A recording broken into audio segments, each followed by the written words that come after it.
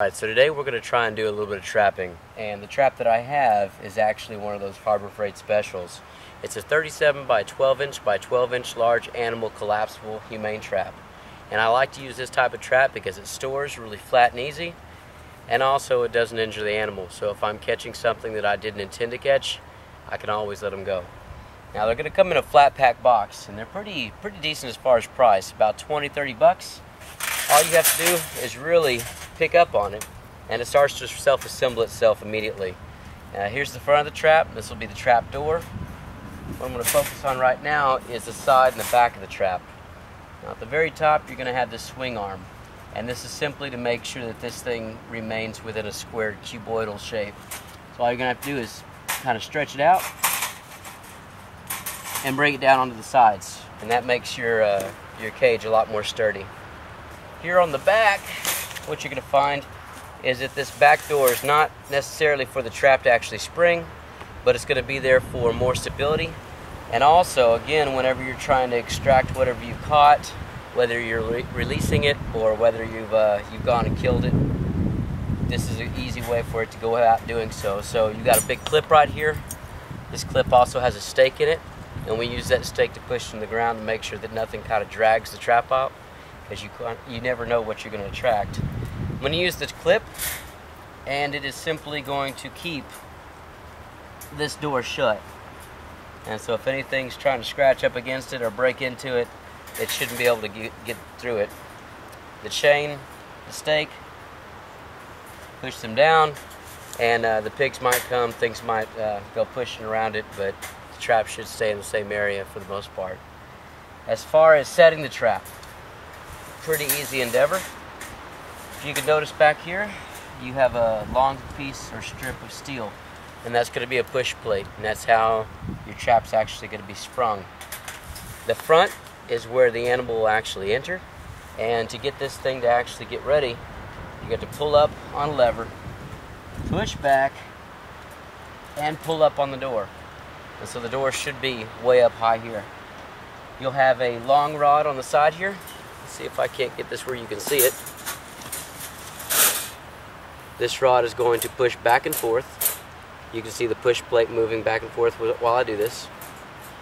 And it's also going to articulate a swing arm that has a claw on it. And as I push forward, that claw is going to push up underneath and keep this door open. If I push up on the door, or if I push down on the push plate, it's going to allow that claw to slide back and drop the door. So right there, that trap is ready to go. Now if I go ahead and down here push down, the trap springs. You have a secondary lever right here that keeps the trap from being opened up from the inside. And for all intents and purposes, whatever's inside should stay inside at this point. Again, to set this, I pull up, looks like a little bit of a handle. Push back on the front cage, pick up on both cages. I'm going to articulate the swing arm forward. It catches. I let the pressure back down on the front, and your trap is set.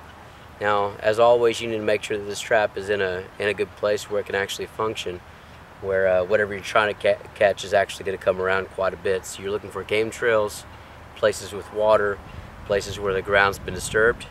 I'm also going to be using some kind of bait. A lot of times I'll use some cat food, a granola bar, maybe a bit of corn.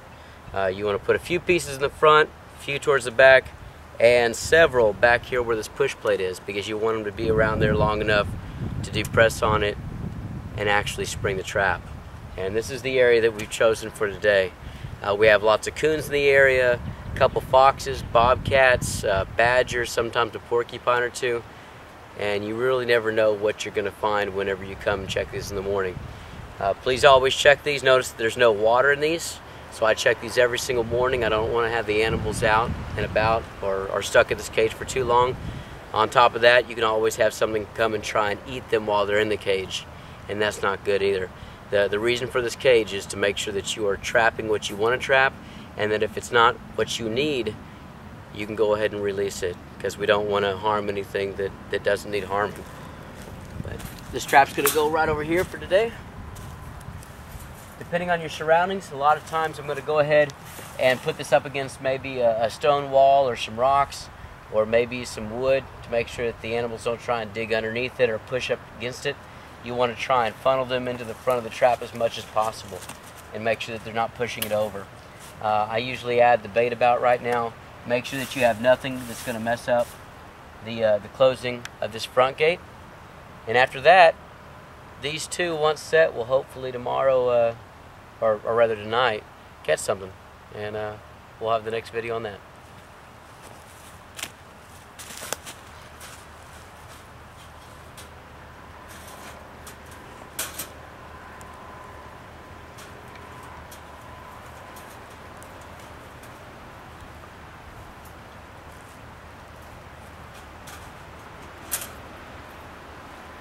There we go.